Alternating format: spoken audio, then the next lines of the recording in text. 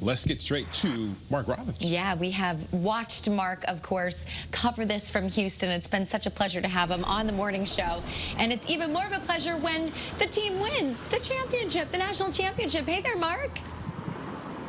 Hi, guys. You know what? It is a lot of fun to cover a team, and it is even more fun when that team starts getting successful and winning a championship, which is what the Huskies did, taking out the Aztecs with an efficient offense, a tenacious defense, and winning yet again by double digits. And this team is euphoric and probably numb all at the same time. They don't know what to say or do because it hasn't hit them yet. They probably don't even need a plane to fly home. They are floating on air right now.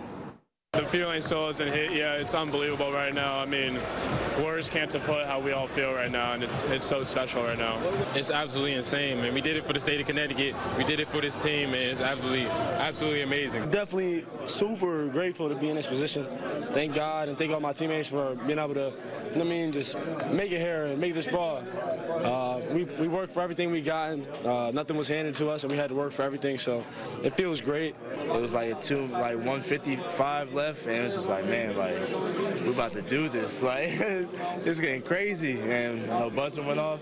That's why I could relax. It was a dogfight from start to finish. But with an opponent like SDSU, that's the type of game you're in for. So we knew it was going to be a full 40-minute battle, and that's what it was.